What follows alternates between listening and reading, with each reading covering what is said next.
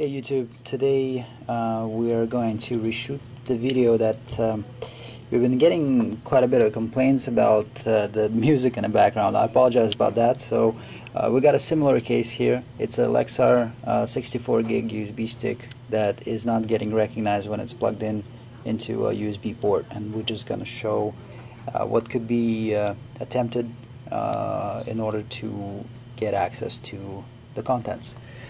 So when we plug in the unit into a USB port, as you can see on the screen, nothing is really happening. We just got our two disks showing. They're both local, those are both hard drives, and no flash drive in presence.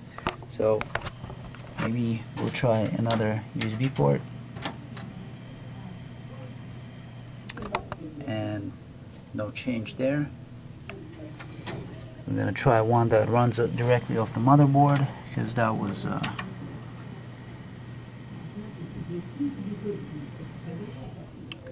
same thing there. Nothing is really happening. So I'm just going to unplug this for now and connect it back to a USB 3 hub that we have. And what I'm going to do here is slightly push down on the unit,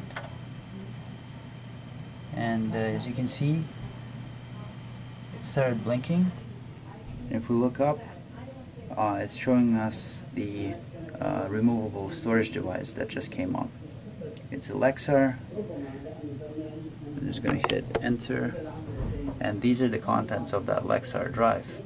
Okay, so as soon as I release my finger from the USB stick, it goes away. Okay, so we push on it, it starts working, release it, it goes away. Push on it, starts working, release it, it goes away. So it's a good practice to just try this first before seeking any professional advice or whatnot. In case it doesn't work, it doesn't necessarily mean that your data is lost forever. You can still either send it in to us for recovery, or look for a local place that can do this. Recovery can be done.